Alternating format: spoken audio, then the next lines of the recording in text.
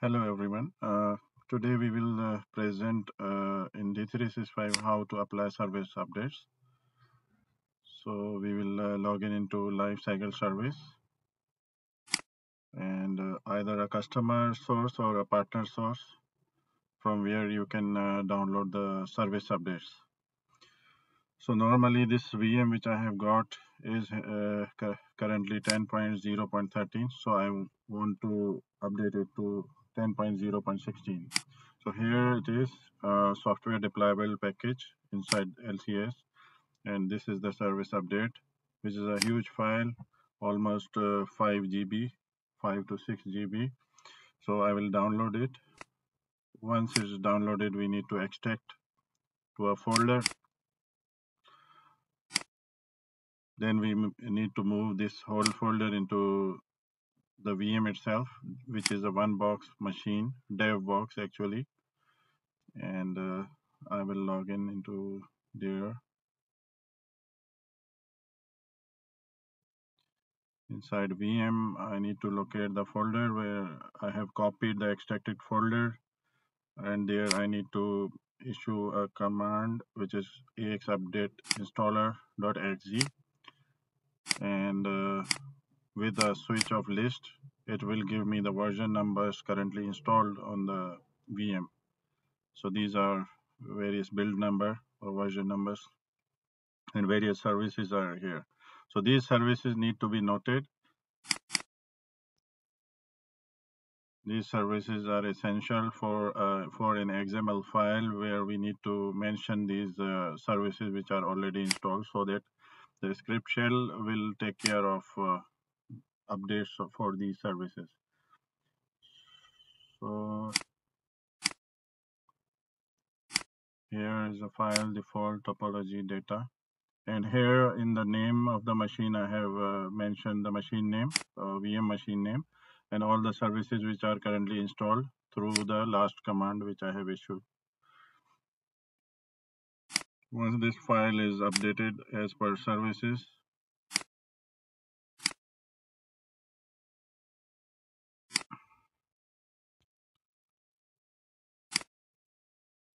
this is the default file, and this is what is filled here uh, along with the services which are here.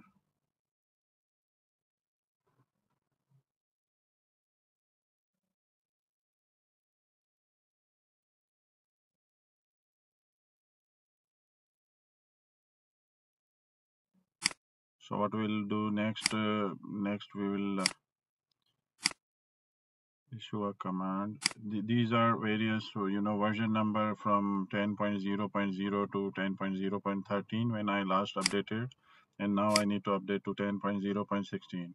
So afterwards I need to generate a runbook XML file. For this, I have to issue this command, which will take the last XML file as a parameter, default topology data, and it will generate an asset file, runbook file. This runbook file is to keep track all the stages throughout when I will execute the command.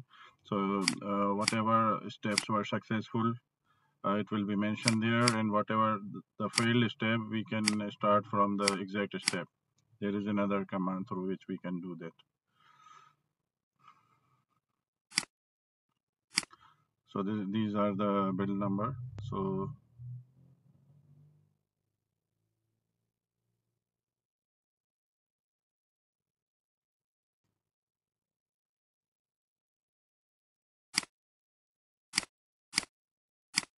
next I need to execute the command using the same runbook. And runbook, as I mentioned, is an XML file to keep track of various stages throughout. So I will start from here, and this execute command will start the process.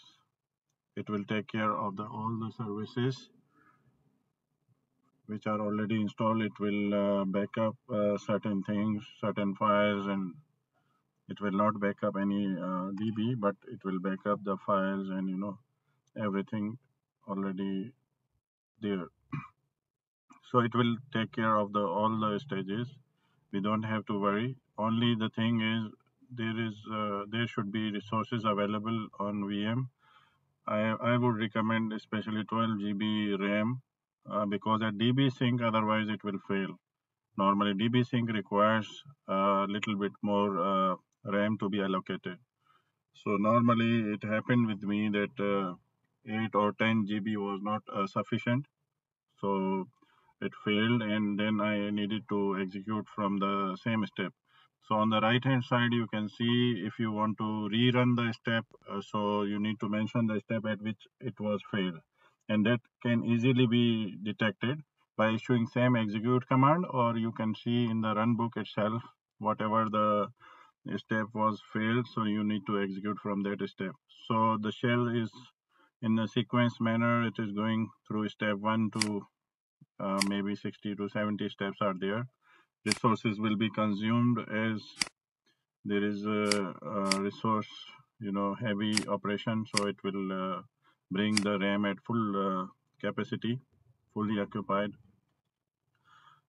So it is upgrading the AOS service right now, and there are various steps you need to just wait. And normally 12 GB with 4 processor cores, and this is my laptop machine, which is 10th generation Core i7, and it took I think 4 hours almost.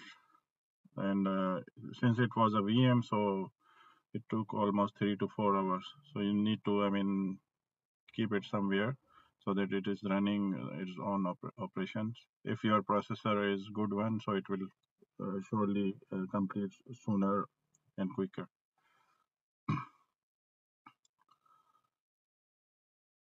So there are various steps now, executing step 20, and which is AOS service.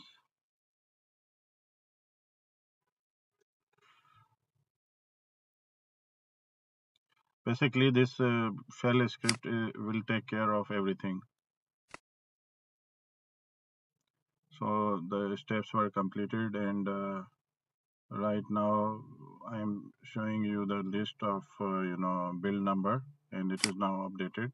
The builds are updated. So I will compare here on the right hand side.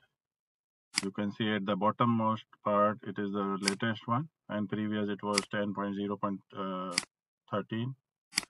And also we can check here in about dialog. The product version is very clearly mentioned 10.0.16, and update 40 is mentioned here. So it means the AOS has been updated, binaries and kernel as well as both things are updated. So we need to just also take care that reporting service and financial reports or management reporter is working fine.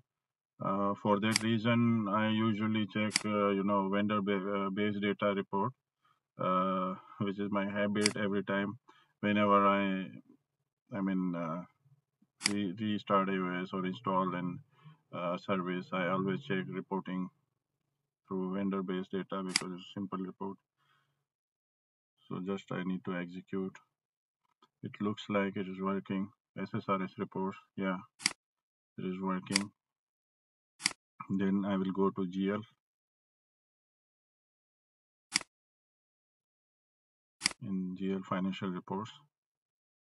Okay, now from here I can check management reporter. The dialog is popping up, and things are going smooth. I need to give my login ID, the same as my admin account here.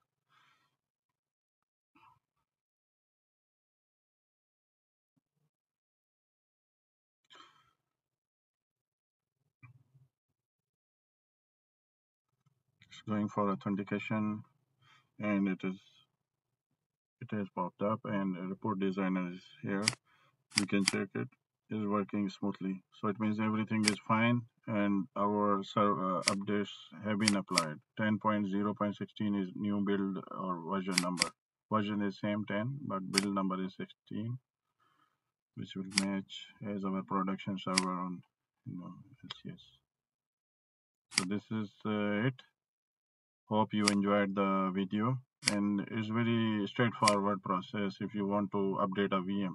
But definitely on LCS, if you want to update UAT, then it's separate. Through LCS, you need to apply the patches. This is only for